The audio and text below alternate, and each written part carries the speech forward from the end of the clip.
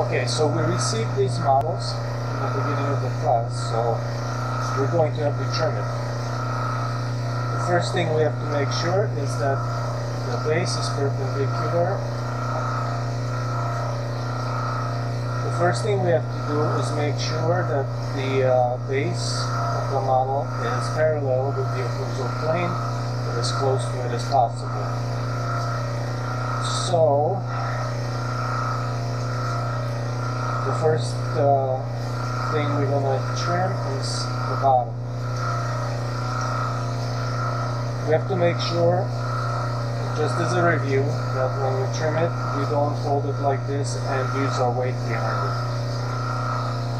We have to clamp our fingers behind the machine and press it with our fingers. This way, if we slip, our weight won't press our fingers into the blade.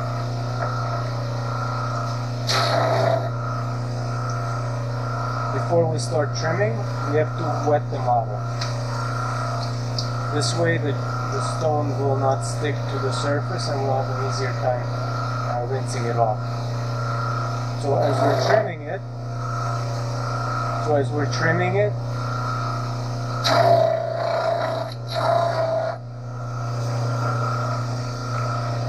we're going to have to frequently check to see if the base is parallel.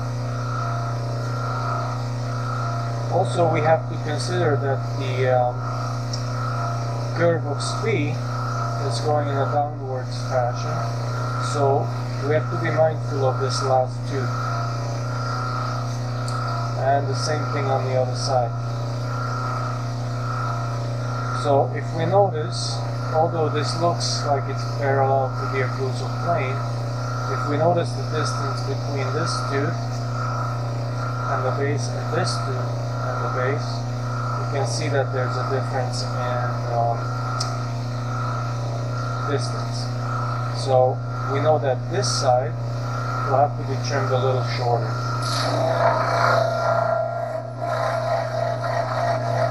And as we're trimming it, we have to check it and make sure that we don't trim it too short.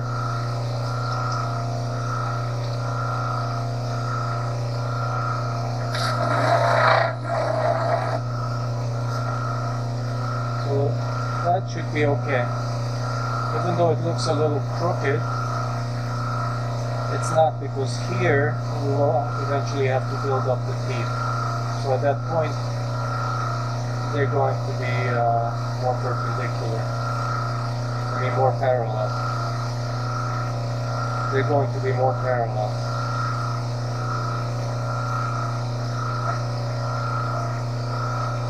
So here, we can trim this area down a little bit by carefully tilting the model, depending on how much adjustment we have here. If we have more adjustment on this table, then we can just adjust the table down, and that way we don't have to hold the model up to try to trim down the side a little bit.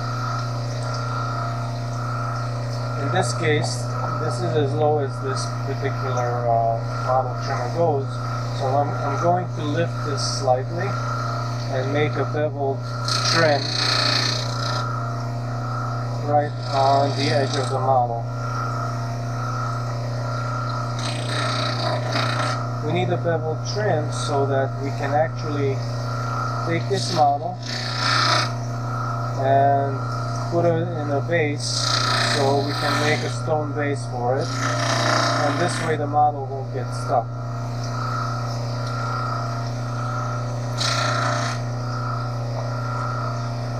We can trim the back and kind of round the edges.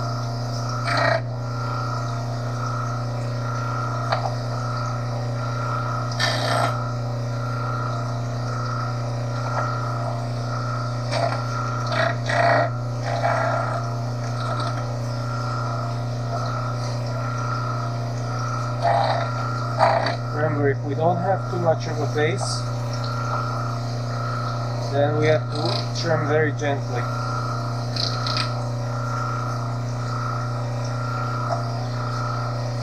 So at this point we can stop and check to see if the model is parallel to the occlusal plane by sitting it on a table.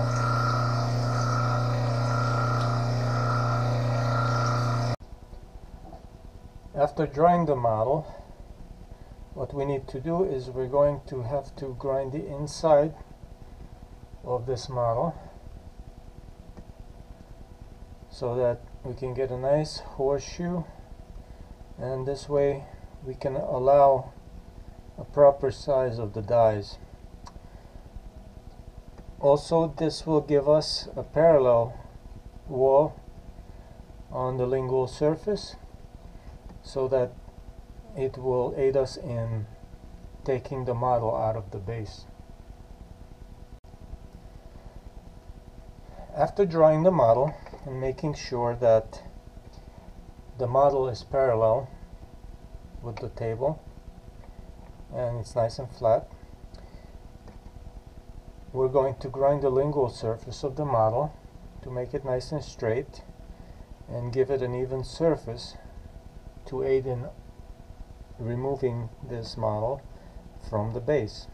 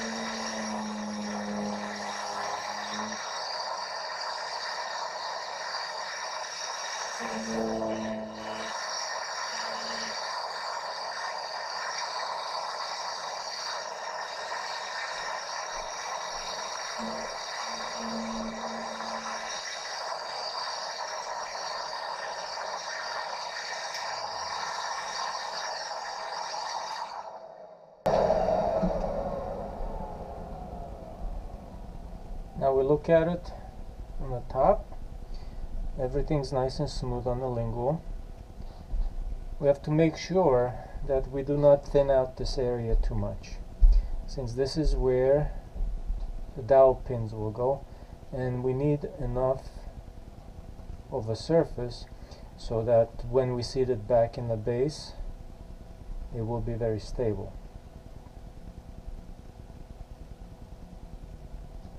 So let's measure it.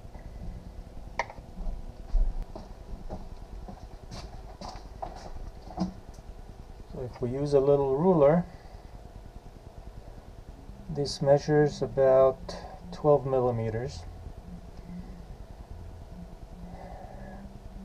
Let's everybody try to stay around 11 to 12. If we go beyond that, it's going to become, the surface is going to become very thin, and the model will break very easily when we try to remove it from the base. So the next step is going to be marking our dies and where we want our pins to go.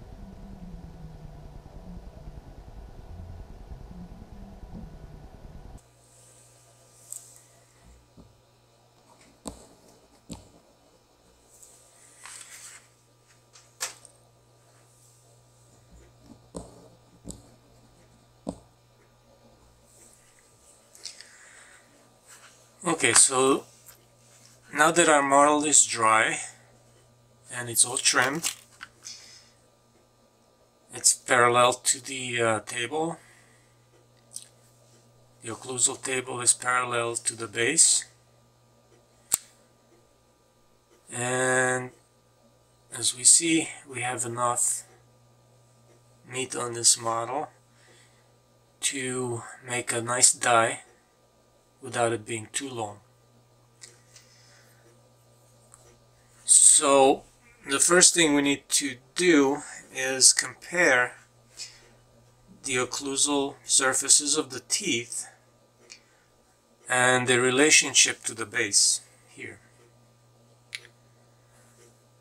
So our aim is to have the pins in the center of this surface.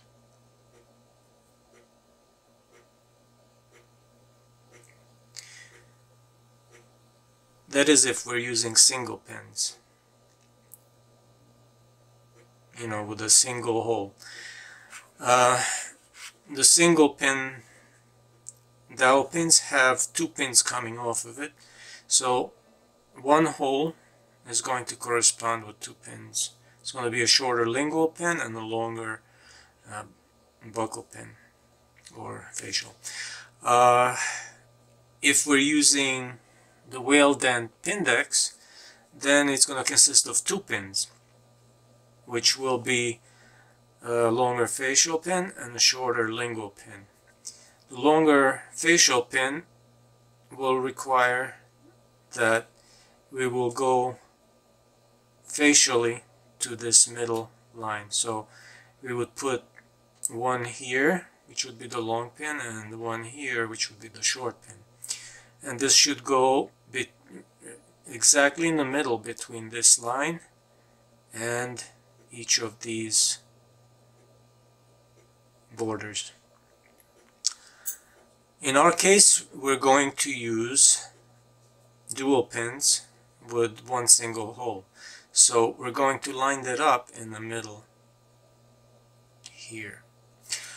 Another thing we have to make sure is that we know exactly where this surface is to the relation of the teeth. Because let's say if we take a drill bit and drill straight down on here,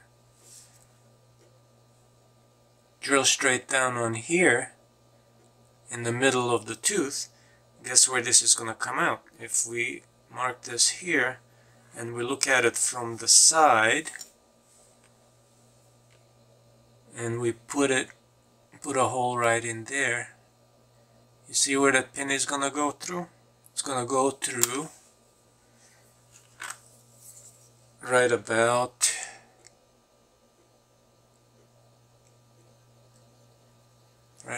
there. And that's not where we want that pin to be. We need that pin here. So if we look at that pin there, and we know that that border is in here somewhere, you see, and you turn this, you see how far this is from the incisal edge? So that border will actually be somewhere around here. So what we need to do is we need to go back more. So if we want to go to the center here, then we're going to have to drill somewhere about here. So it all has to do with being able to approximate the difference between this tooth, this incisal edge, and the border of the bottom.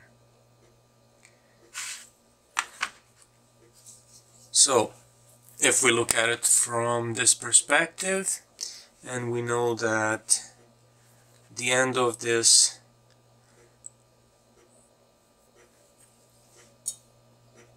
surface here is about here, then we know that the midpoint of the two surfaces will be this and this, so the middle between the two would be about here. So we would mark it right there. So we know that this is where we need to drill. So we will do everything up to about the canines. because if we notice it here, the surface is lingual to the incisal edges of the anteriors. So now if we go back further and we kind of look at it from the front, we see that the border of this surface pretty much lines up with the tissue level here, and the border of the lingual surface here, we can clearly see where that is. So when we look at it from the top, we know that if we choose to go to a point between this surface here and this surface there, then we'll be in the right place. So we can put the pin pretty much dead center of this die, and we'll be pretty good. Now the next one is we're gonna go here. So we know that we're going to cut right about this area here, and then if we consider these 4 points here where we're gonna cut, we can put a dot right in the center between those 4 points. And we can also do the same obviously here too. It's just such a large tooth, it's very easy to approximate the center of this die. So now we're gonna do the same. We're gonna need to pin every single section because they're gonna have to be removable. So we're gonna put one dual pin here, one dual pin. Remember, this is starting to go lingual now, so we're gonna have to put it right about here, and then a little bit more lingual right about here, and then this one right about there. So that pretty much lines up with these.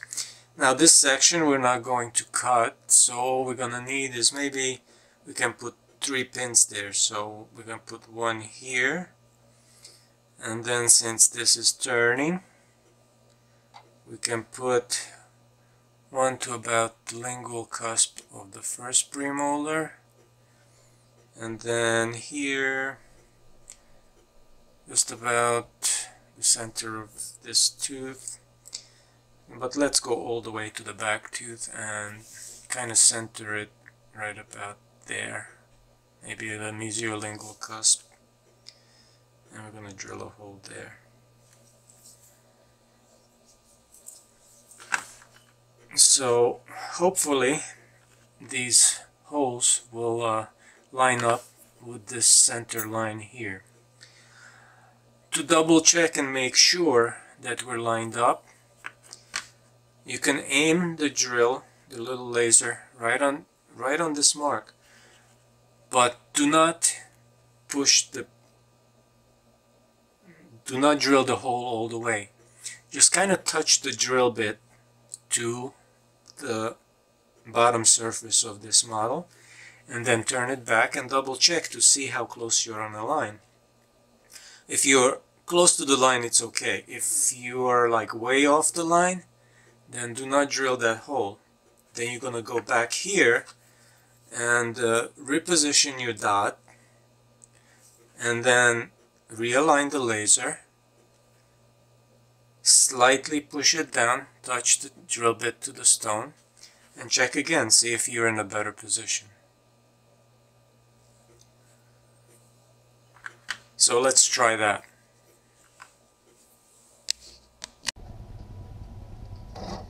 Okay, here are dowel pins. These are the dual pins. Has one short lingual and one long on the buckle, and they come with these little sleeves right here, and these should fit very easily onto those pins. Now not all pins have this, but this one in particular has a little tab on it which keeps them from rotating. So if we don't cut into the model, then this pin will not seat all the way down.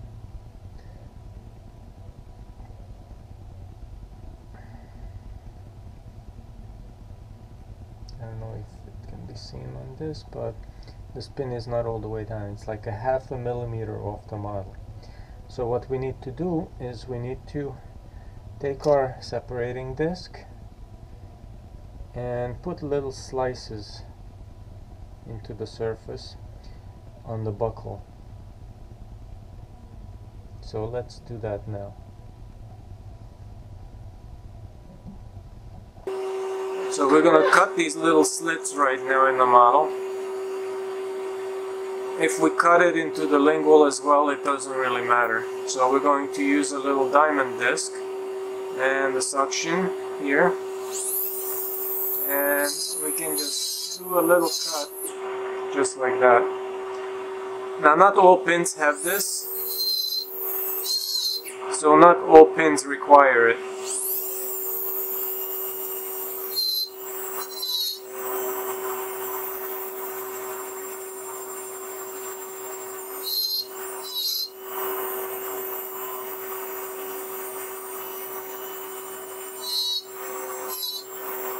So whichever way we want to turn these pins, that's where the slots need to be.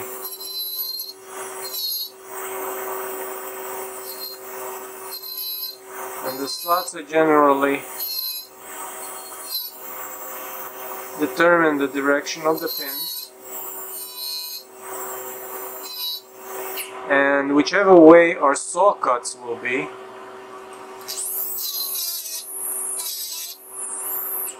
will also determine the direction of these pins. So as we can see here,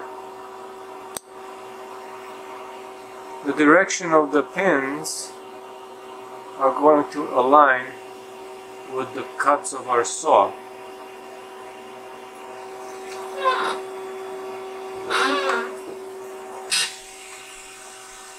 So if we turn this around, we notice these little lines that we made.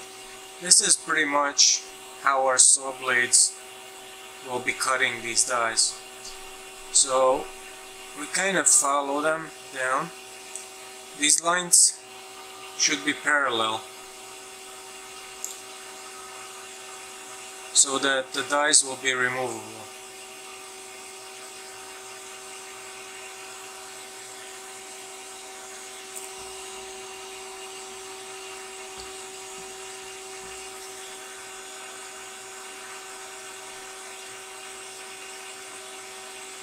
So go straight down.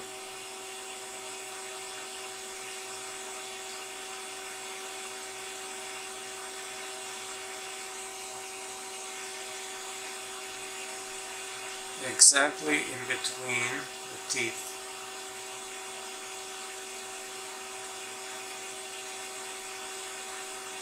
So if we did everything right, these lines should be pointing exactly in between the holes that we made. So let's see. So this line goes through here, this one goes through here, this one goes through there, this one through here, this one through there, one through there, and through here. So as we can see, these lines go right in between these holes. So if we go down on the lingual, we should end up with the same result. So remember, lines parallel, lines in between the teeth.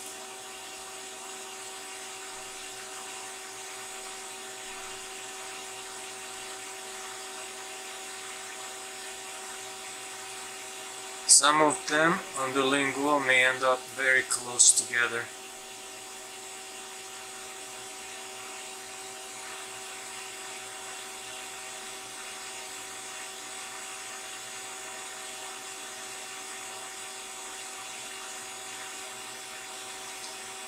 And that's because everything is kind of turned inwards.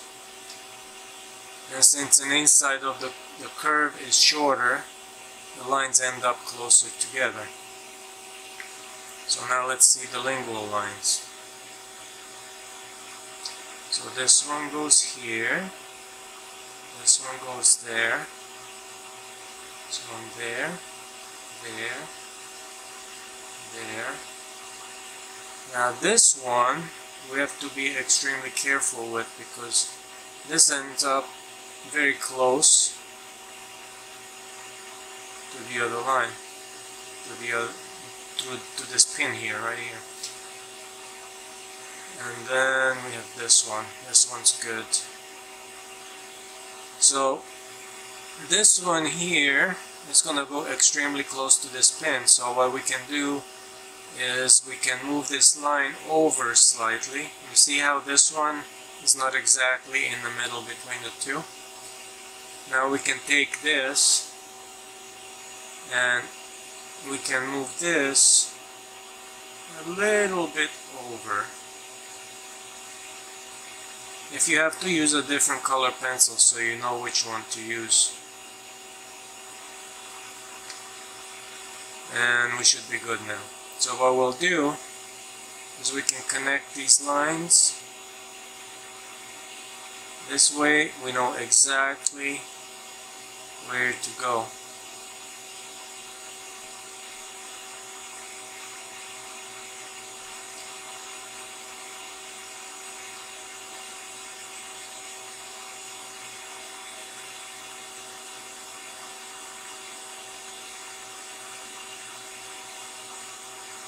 Okay, so now we have our places where we're gonna cut. We have our holes. And then we're going to clean out these holes with some compressed air or steam it out, and then we're going to place the dowel pins.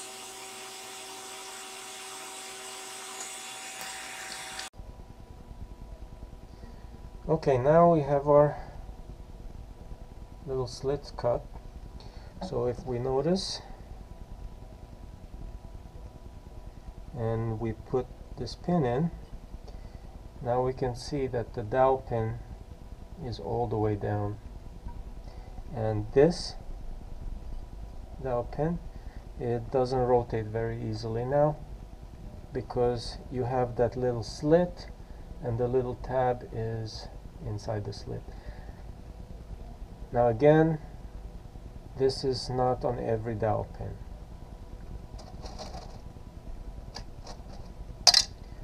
It depends on the company that makes it. So now we can put the sleeve on it, and that should go almost all the way down to the model surface. So what we can do is we can just take each pin and put the sleeves on it.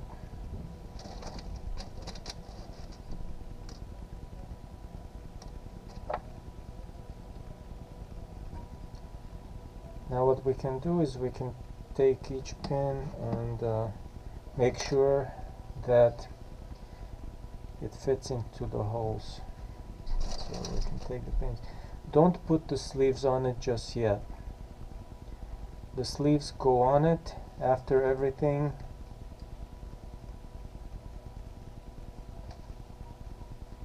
is fit and glued down. If you glue this down with the pin on the with the sleeve on the dowel pin, then sometimes by capillary action the glue will get sucked into the sleeve and it will permanently glue the sleeve onto these pins.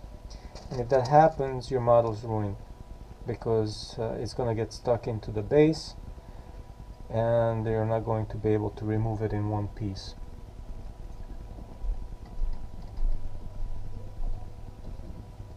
So we go one by one. You see how each pin is turned slightly in, because it is determined by the way we're going to cut the dies. So if the pin is turned to the side and we try to cut the die, what's going to happen? We're going to cut into that lingual pin because it's not turned in the right direction. So these little lines actually tell you where your cut is going to be. So this way you can actually turn your dowel pins exactly where you won't be cutting.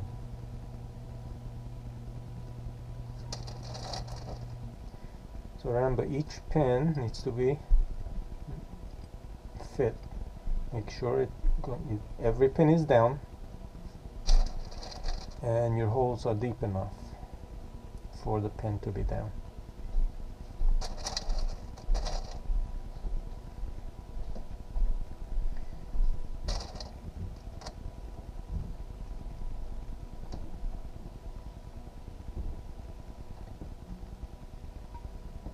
Okay, so this is what the model should look like. Then we make sure you have enough sleeves so that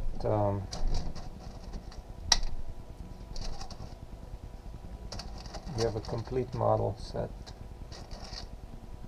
So 10 pins, 10 sleeves.